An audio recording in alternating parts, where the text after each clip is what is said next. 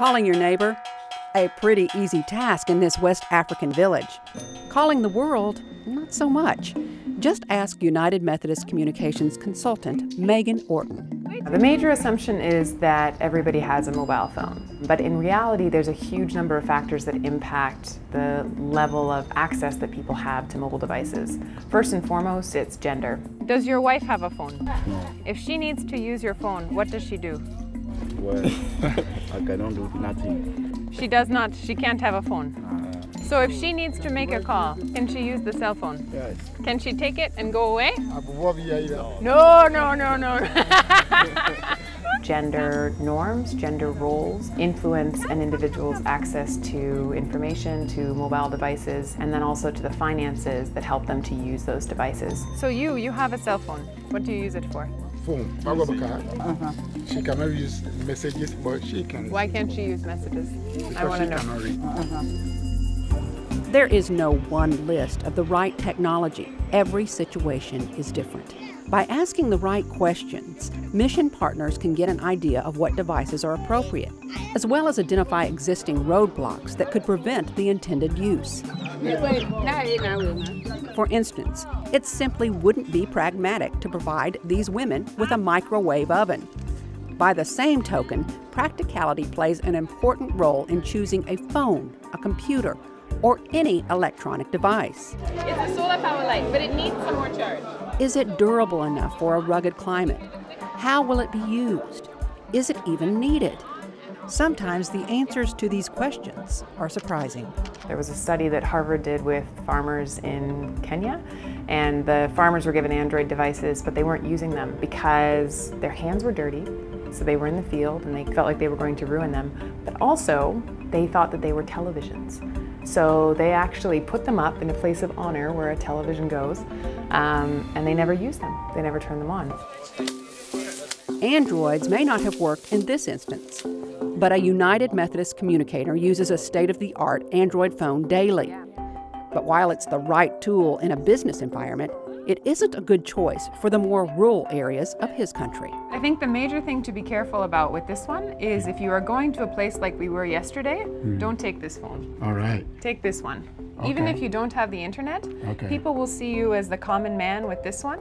But when you take this one, people think you are a governor, a president. You're very right. This one reduces barriers. This one brings them up. It's also good to understand that now mobile devices are the new business suit. So if you think of anyone that's been to different parts of Africa, you know that every pastor wears a suit. And that's a sign of status and a symbol of achievement. And now mobile phones are those status symbols. So if you have someone that is working at the community level and is supposed to be removing barriers between people of lower stature in terms of socioeconomic issues, that person's really flashy device might actually make them seem inaccessible to the very people that you're trying to improve service delivery for. The same communicator recently received a tablet computer, but it didn't take long to discover why this one wasn't the right choice. Even if someone were to repair it, something as simple as them opening it and replacing a battery is not possible without compromising the device. We were just in Liberia about 2 weeks ago, and I went out with a tablet. We ended up breaking it in a day and a half, and we didn't drop it. We simply got in a car and drove down a bumpy road. And the device isn't made for that. It needed to have a case, which was almost the same price as the device, and a protective shield on the cover, things like that. Questions to consider include: are devices you provide able to be serviced regionally? Can spare parts be obtained? Are they low power or able to operate through solar? Does operating the device seem intimidating? Is there confidence in the technology? What training is needed and under what conditions? In the majority of societies that we're working in the African context specifically, there's a lot of value in community. So if I'm ever training on a device, what I like to do is actually train in pairs. There was a training that I did in Malawi where the pastors asked specifically if they could bring, I think it was their wife and their child. The pastor, because he's a very important person, can't be seen to be unknowledgeable. He can't be seen to be the novice. And so he put them in front of him during the training. Hugely, hugely interesting. So those individuals who are much more savvy received the training. He went home at night.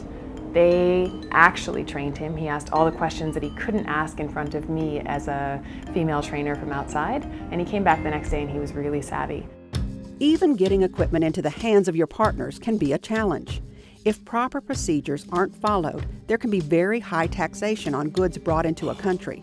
And power cords, adapters, and batteries are magnets for thieves, so procuring doubles is helpful, because without spares, an expensive device can be rendered useless. The first piece of advice that I typically give partners is to bring some sort of an inventory. Understanding that in an airport scenario, your bag could be compromised at any time. I've had headphones stolen, I've had microphones stolen. Electronics are more attractive than anything right now in the developing country context. So you need to figure out if that risk is worthwhile or if it should be shipped separately through something like DHL. There's no question that technology provides avenues to better health, education, and prosperity. But by making an effort to investigate the right technology in the right context, you can have an even greater impact.